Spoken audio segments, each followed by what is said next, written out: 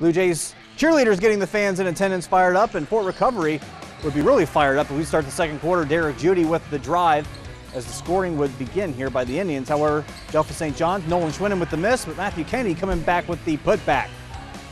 Fort Recovery getting it going. Regan Martin with a pass inside to Judy for the off-balance 2-ball. And then Dylan Evers working down low. He's going to back down his D.